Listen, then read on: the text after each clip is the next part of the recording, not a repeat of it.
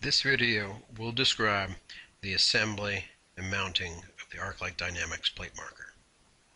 Your first step is to take the valve mount assembly and place it on the lower right leg of your plasma cutter using the provided 5/16 carriage bolts.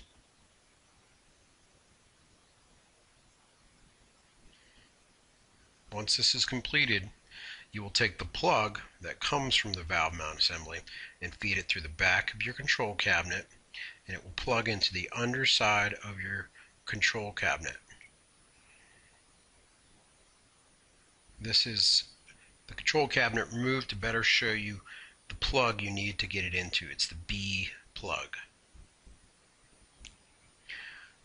Next, you will run two air lines.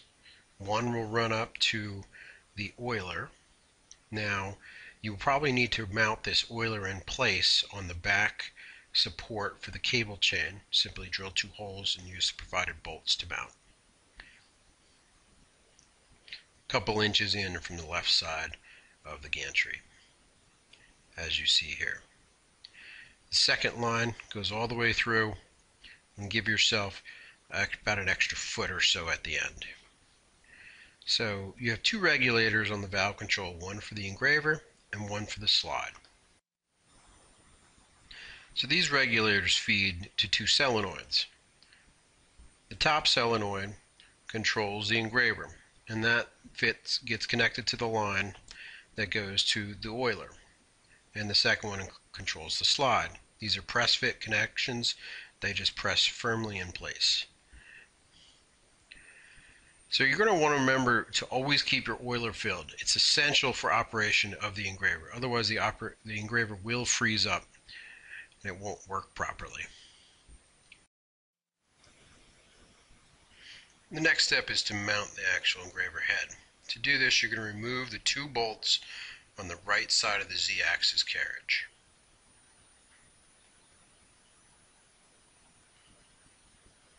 Now once these are removed, the slide block will be free to fall out, so you just might want to be careful it doesn't fall off.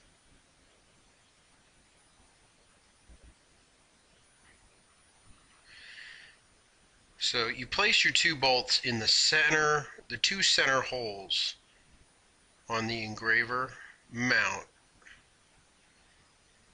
and this will match back up with the existing holes. Slide them back in place through the front plate and through the slide block, and then lightly place the nuts in position on the back side.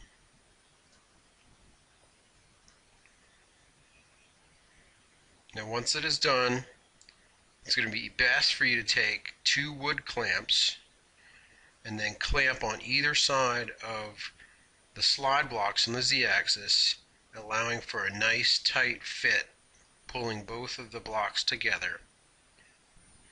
Once this is held in place, you'll then tighten down the bolts and also ensure that the actual slide for the engraver is vertical.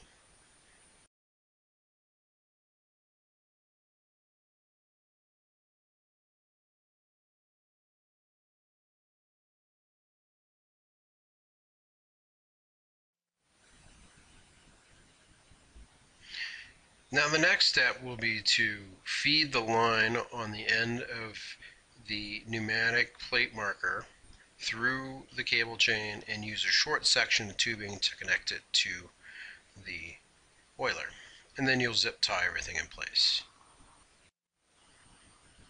Once that's completed, you'll attach the air hose to the slide. This completes the installation and assembly of the Arclight Dynamics plate marker.